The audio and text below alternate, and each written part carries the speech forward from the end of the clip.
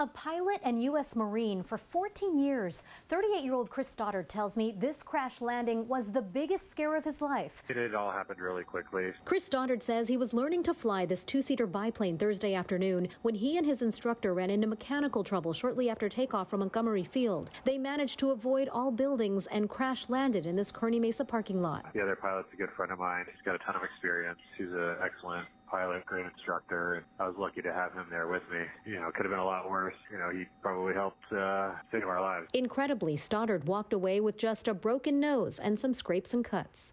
You know, crashing a plane and living to tell about it is one thing, but getting discharged from the hospital a couple hours later is pretty incredible. But his friend's injuries are more severe. I feel bad that he's worse off than I am, and that's probably the worst part, is just making sure that he's okay, and I'm just hoping that he's doing all right. Stoddard thanks the first responders and Good Samaritans. There was a pedestrian right after we crashed when we were getting out. A couple people came over to help, and I just want to thank them and then the first responders as well for getting there so quickly and taking good care of us. He says he'll probably try to fly this type of plane again, but the Marine of 14 years says it was certainly his closest brush with death. I did a couple deployments overseas, and so there were some crazy times, but this probably tops it. Stoddard ran for East County's 53rd Congressional District earlier this year and came in third. He says he's thankful for the many messages of support and concern, but he'd like to direct all prayers and positive thoughts to his friend who's still recovering.